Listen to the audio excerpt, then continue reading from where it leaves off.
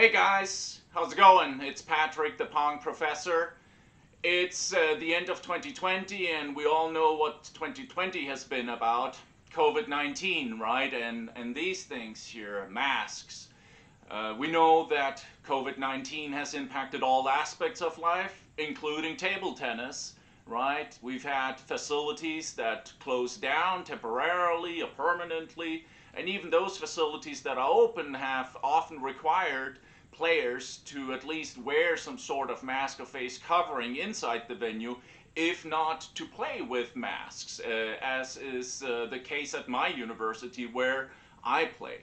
So I thought I would shoot a video on face coverings, masks, and table tennis.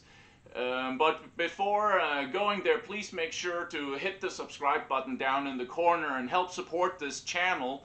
And also take a moment to swing by over to thepongprofessor.com, where I have various equipment reviews, equipment ratings, a couple of videos of fun points and other table tennis related stuff. Okay, so hit that subscribe button for me, please.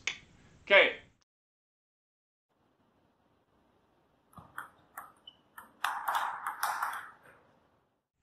Even with coronavirus vaccines on the horizon, it is very likely that COVID-19 is going to continue to impact our lives and the way that we play table tennis.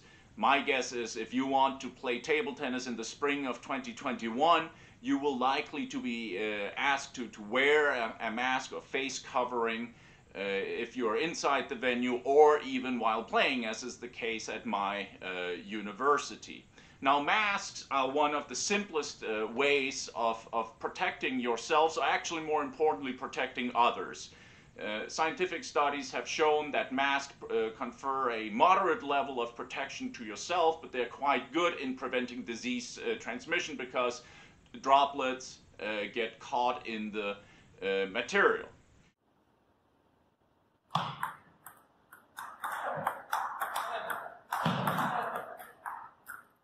I will be evaluating 5 different masks with an eye to their safety. Now, this is obviously not a scientific study, but I'll show you a simple test that can kind of estimate how much air is going through the mask, and therefore an indication for the how much the likelihood of infection that you are spreading. I will speak to them with respect to comfort. Okay, how comfortable are they to use while playing table tennis, and that is especially important for someone who's wearing glasses while playing. And then, of course, I will also be commenting on their breathability. How easy is it to actually breathe and play while wearing these masks?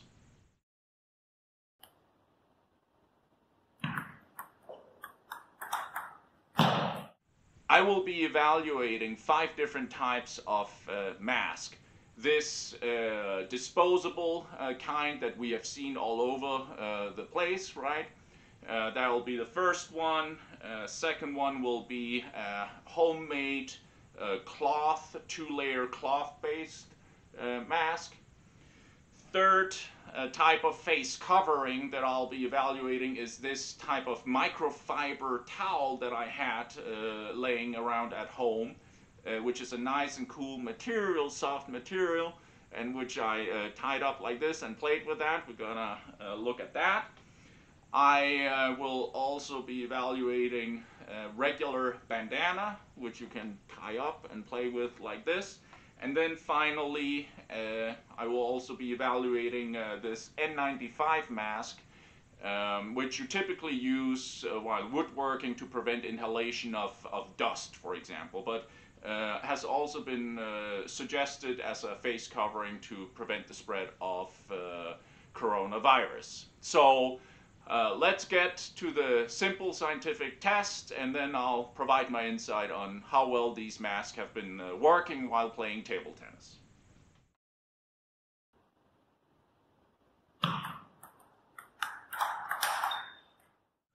A very simple test that I have come across is the blow out the candle test. Okay, while obviously not scientific, it is a good indicator of how much air is just being passed through a mask, and therefore it's indicative of the risk of transmission, disease transmission. Okay, so obviously we all know that if we have here a candle, we can blow it out relatively easily. But how easily can you blow out such a candle if you're breathing heavily through a mask? That's what we're going to check out now.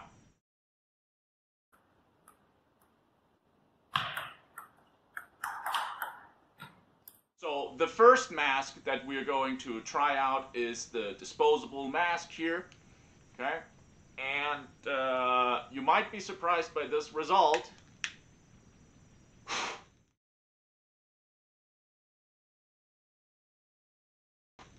You can see it's blown out very easily.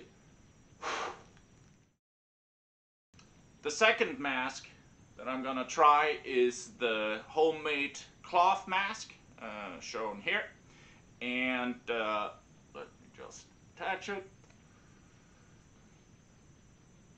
There we go. And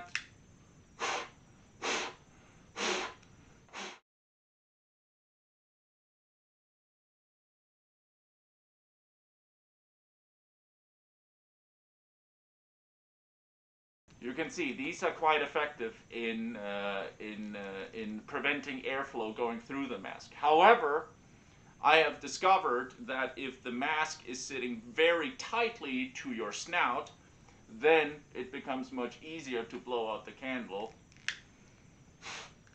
You see? So, what does this suggest? It suggests that a loose-fitting cloth mask might work well in preventing the flow of air through the mask, but a tight-fitting one might not be very effective. The third type of covering that I will evaluate here in this very simple test is this microfiber towel that I used in some practices. Okay, so you can just tie it up, okay, like this, and then let's do the test.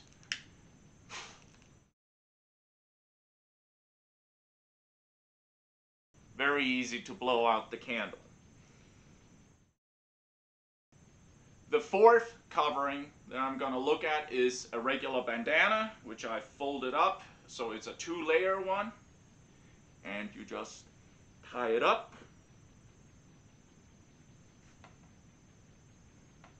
And let's see.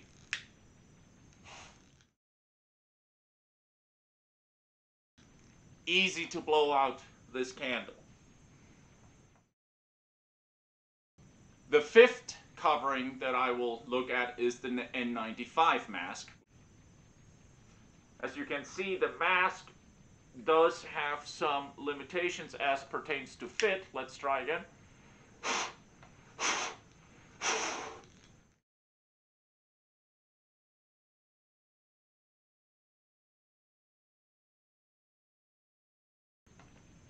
Reasonably effective, it seems like.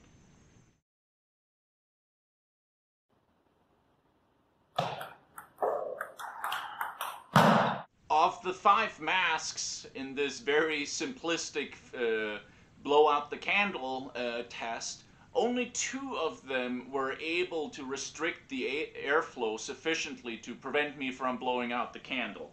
Those being the homemade 2-layer cloth mask, and almost as good, the N95 masks. However, 3 alternatives, and somewhat, I think, surprisingly, the disposable mask, the bandana, and the microfiber towel proved virtually ineffective in restraining the airflow, which is a pretty good indicator that while you're playing table tennis, playing hard, you're breathing hard, you will be likely to spread out some spittles, some particles that may contain the virus, and therefore it does pose a infection disease transmission risk. No other stroke is as impacted by mask wearing as the high toss serve. This is why I evaluated the different masks using a simple drill. High toss short backspin serve, push into backhand, pivot around to do forehand loop, and then free play. The disposable mask doesn't impede breathing and is reasonably comfortable, although I did on occasion get some fibers stuck in my mouth and beard, which was annoying. However, of the 5 masks, the disposable mask is the one that impedes the range of vision the least.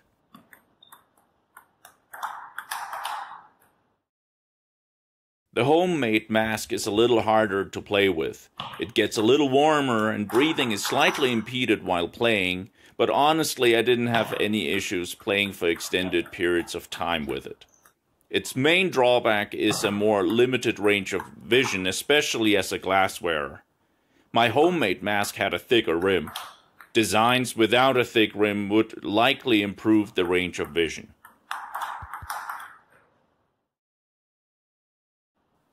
The microfiber towel is very comfortable to wear. It is feather light and your face stays cool throughout practice. The very snug fit has some drawbacks though. The towel gets moist where you exhale. The towel clamps down your nose and actually somewhat restricts the airflow through the nasal passages. And finally, the skin around your eyes is pulled back by the towel, which impacts your vision ever so slightly, which I found to be uncomfortable.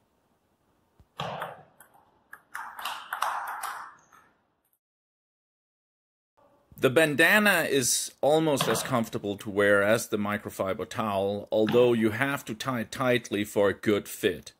And to my surprise, the bandana stays in place while playing. Just like the towel, the bandana pushes down on the nasal passages, giving an uncomfortable sensation of restricting airflow. However, I did not have any difficulties breathing even when playing for extended periods of time. Like the towel, the bandana pulls back the skin around your eyes, which affects the vision. The N95 mask is tough to play with.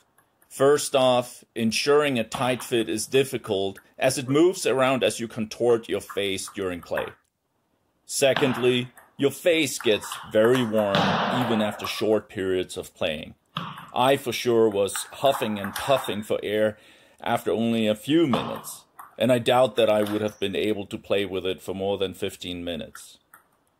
Plus, the N95 mask also has a funky smell to it that I didn't particularly enjoy while playing. Adding to all of this, the N95 masks pull the skin around your mouth forward and upward, which limits the range of vision. Of the 5 types of coverings that I have evaluated here, 3 fail due to safety reasons. Those being the disposable mask, the microfiber towel, and the bandana. Okay? Even though all 3 of them are very comfortable to wear and only limit the viewing angle minimally, they let through too much air for me really to be certain that I'm protecting my practice partners. Of the 2 that do restrict the airflow sufficiently, the N95 mask is very tough to play with because it gets very warm around your face and the breathing is quite restricted, especially while playing intensely. So while safe, I would not recommend this mask. Which leaves me with the homemade cloth mask being probably the best option. It does restrict the airflow quite substantially. It is reasonably comfortable to play with. You don't get too warm. The only thing that I find annoying is this edge here around the glasses, which really impacts my ability to see the ball while serving in particularly. High toss serves, I can really feel the viewing angle being somewhat restricted by the cloth mask. But ultimately, we're talking about playing safely and just playing for the next 3, 4, 5 months until a vaccine is out and everyone is inoculated and we can get back to normal. And during that time, I think that I will be using such a cloth mask here to protect myself, but more importantly, protect my practice partner in the event that I was to be an asymptomatic carrier of the coronavirus. So I hope you have found this video to be useful. If you do, please do hit the subscribe button, hit the like button, and zoom over to thepongprofessor.com where you can read equipment reviews, equipment ratings, and other table tennis related videos. Stay safe. Thank you.